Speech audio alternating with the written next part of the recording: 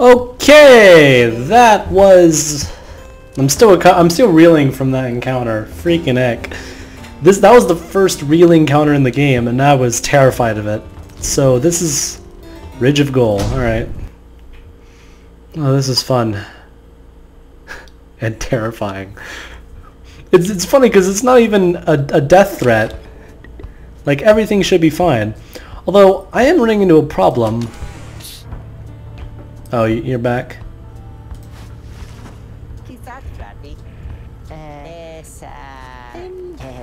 Oh wow, if I hold it down I can just explode the menu with it. That's cool. I'm gonna go ahead and do that because that's what I did before. Move on.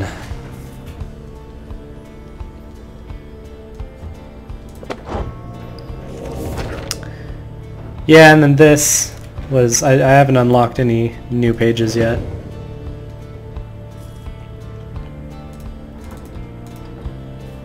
Although the cobwebs are back, jeez. I mean, I know we're back in time, but come on. And who keeps lighting these candles? You're gonna burn down your wagon one day. Okay, so yeah. I've gotten a little better. Only a little. Ooh. Cool. High morale. Interesting. So I guess I made the right choice with that? I don't know. Ooh. You can know exactly how long they've been exiled for. That's interesting. Although really... we kind of already have some clue, at least for Jodariel, since you only become a demon by spending a long enough time out in the wasteland. I have no idea how that happens, but yeah.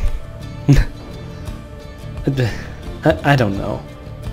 It's whatever, I guess. Is there a demon version of puppies? Demon puppies? I don't know. Okay. So I can only grab 4 anyway. So I guess I've made my choice.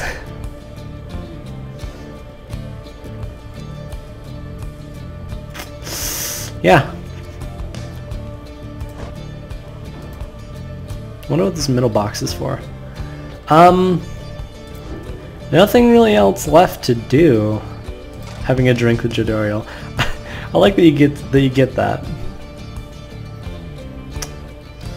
Here we are. Nearby. Alright, well... yeah, I keep running into a problem where my recording will be fine in the main menu, but then will shrink to like a 4th, like in the corner, afterwards, and I don't know why that's happening. Like, it's weird because my mouse is captured correctly, but then the rest of the screen is shrunken down to a 4th. So I've hid my mouse and reset everything. Hopefully it works fine now, but if not, oh well. I wonder where I'm going next. Rukey knows this mountain pass through to an arid region further north. Okay. Well, I don't really have a choice in the matter, so we're going this way. Cart got hops. Cart still's got hops. Ooh. It's a different map. Jamur Valley. Oh, well, it looked prettier before we were in it. The climate here in Jamur Valley is hot and uncomfortable. Exiled curs roam this sand-swept fossil wasteland. See, now I would have just thought that meant exiles if I didn't know that apparently the puppy dogs are called curs for some reason. Among the 8 scribes, the alpha... yeah, right. On top of that, we have a stowaway. Home? Can we go home? Who the fuck are you? She must have latched on to the undercarriage as you cross the ridge. Her manner is odd, though you sense she means no harm. Wait, you held on during the hops? She must have overheard some of your fellow exiles' conversations. You need but say the word, Hedwyn. Oh, come on, you can't be serious, Jodi. She's just some kid who managed to climb aboard our wagon undetected, but still. Do it, Jodi. Oh, damn. Listen to me, girl. We cannot guarantee that we shall get you home or any one of us. But at present we have room for you and adequate provisions. You may accompany us for the time. Jodariel leaves without awaiting a response, presumably to make room in the wagon for your new guest. The stowaway is overjoyed at this. I did not see that one coming, Jodariel. Really? You are so kind! You are most kind to someone you just met, like me. May the 8 scribes smile upon you all. Oh. Huh. Interesting. She clasps her hands... Clasps again. Nope, not even clasps. That's just claps. Bursts into laughter and performs some sort of dance. Rukey stares at all of this and leans in close to Hedwyn. Hey, so, what gives? First the reader, now we're taking her along? What, are we gonna take every mite-bitten drive imp we find now, too? Easy, Rukey.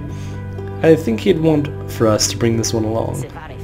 Who, Sandalwood? I thought you said he asked we find someone to fit in every type of mask. Near as I can tell, yours would fit her just fine. The apparent name of some mysterious informant of those guys.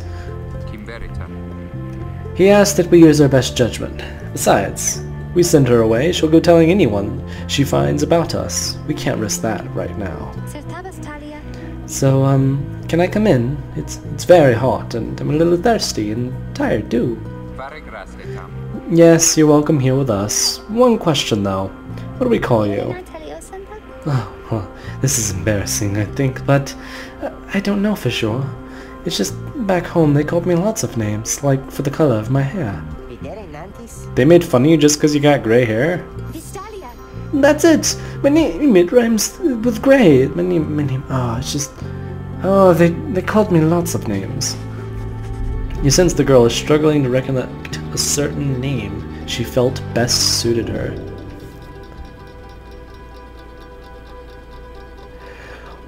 Oh, come on!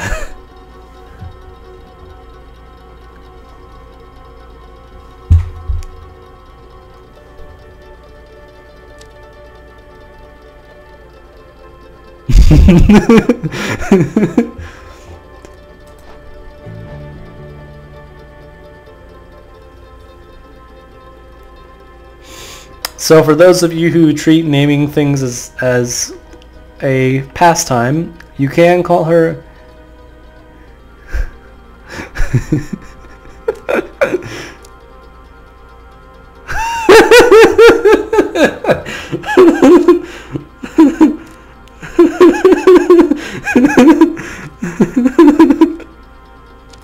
Now I gotta see.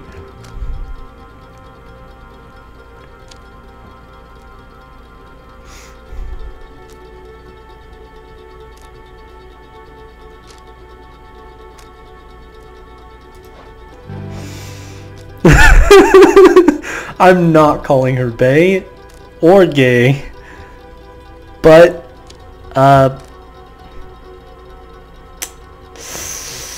there you go. I'm gonna call her Zay because apparently that's a rarer name.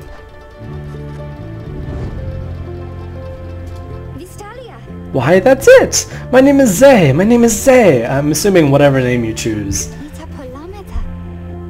Pardon me. Where I am from, they call me Zay the Poxy, but I guess maybe you don't have to say that part, because I really didn't like it. A young vagabond girl with an odd manner and an unshakable sense of curiosity. New playable character! Your fellow exiles decide to bring Zay along for now. She almost collapses from exhaustion, so you take her in and show her somewhere she can rest. Zay joined the group. She's tired, but excited. Welcome aboard, motherfucker. Almost time for the part to end, really.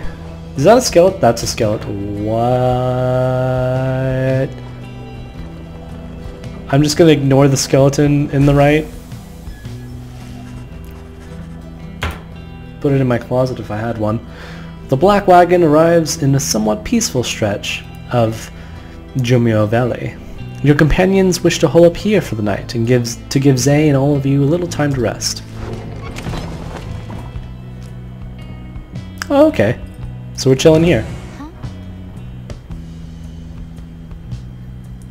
Alright, well with that, I think we're going to continue this narrative in the next episode because it's already 10 minutes long. So yeah. Bye!